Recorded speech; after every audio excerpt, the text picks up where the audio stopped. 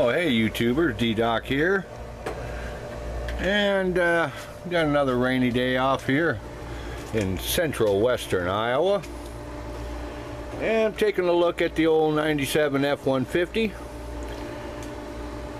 Got a little bit of a annoying noise, a little whine in the system. So I've got a little way to check this out to try to see just exactly where the problem is. So let's go start up the truck. Now it's not a cold start because I just got back from heading down to work. Even though it rains, sometimes we got to drive all the way down there, check into work, then they call off work, we have to drive back home, but we do get paid for an hour's worth of labor time. So the truck isn't cold. It's warm, and I just got home. Went inside, grabbed the camera and a little laser thermometer. Sendtech unit from our good friends at Harbor Freight. So let's come over here. And we're gonna start up the truck.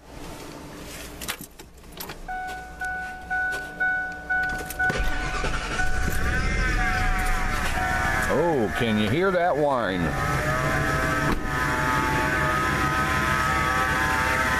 Nasty little whine there.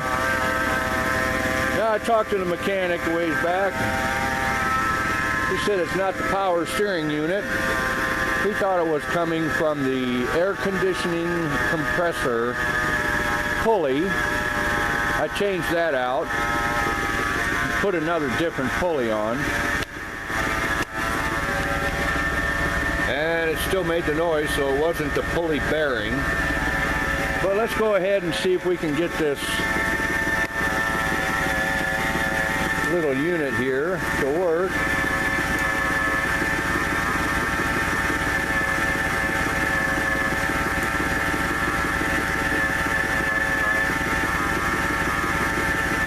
Ah, here we go. Check out that alternator first. There's my laser beam. There we go. Well, that's the alternator, about 130 degrees.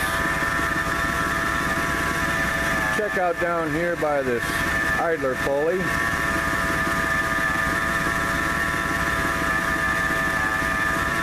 145, 144.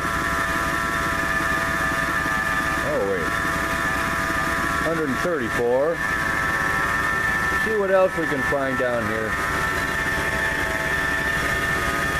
Let's get down in here and check the tensioner pulley.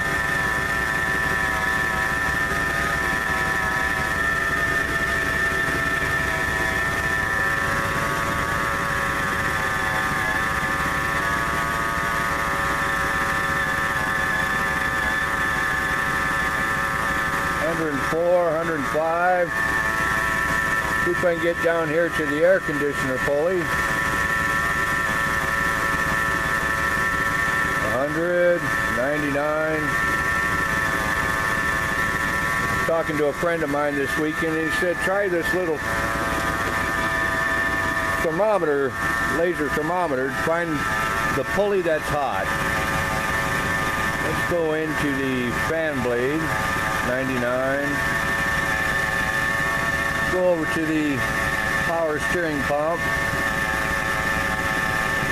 Well, what it's showing me is power steering, the fan blade pulley, harmonic balancer, they're all running about 99.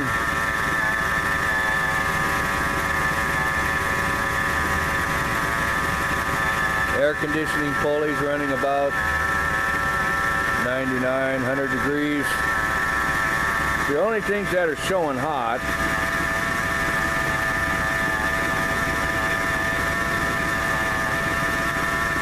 alternator's about 115.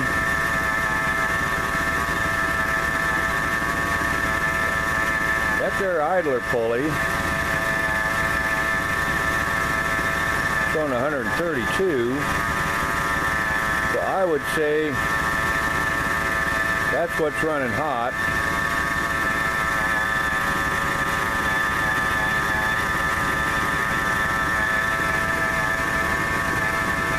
And I think they put that idler pulley on new. But by golly.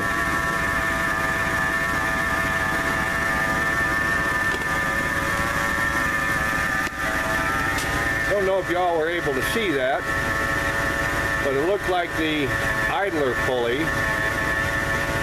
was running the hottest out of everything. So I would say that's probably the bearing on the idler pulley that's going bad, and that's what's whining. Kind of narrows down my search as to what's making the noise. It looks to me like that idler pulley is new, and the mechanic may have put that on. We'll go turn that motor off. The mechanic may have put that on new when I had this truck in the shop so he could replace the head gaskets and the timing chains and the assorted pulleys and gears and whatnot inside the timing chain. So I think he mentioned that he may have, hey, let's get out in some light here, may have put that idler pulley on new, and it certainly looks new compared to the rest of the engine. Everything else is nice and rusted with the years, and that idler pulley looks like it's pretty new and black. Of course, you know, sometimes you buy new parts, it doesn't mean that they're always the greatest. So going by the thermometer, looks like I might have narrowed down that problem just a little bit, so I'll talk with the mechanic again, and maybe that's going to be the problem to fix. Just go purchase a new idler pulley and see if that fixes the problem. So thanks for coming along for the ride, so to speak. Thanks for watching, commenting. I got other plans in store for this truck. As you know, my 95 Chevrolet Tahoe is out of service right now. It's at the mechanics. It spun a main bearing in the crankshaft. So that engine's pretty well shot, and they're kind of getting on it, and they found another engine for me, and they're changing it for me. So as soon as I get that truck out of the shop, then I can take this 97 F150 here that I did a bunch of repairs on, and I found out that the uppers and lower ball joints on both sides of the front end are bad, and it had actually worn out the driver's side tire, front tire.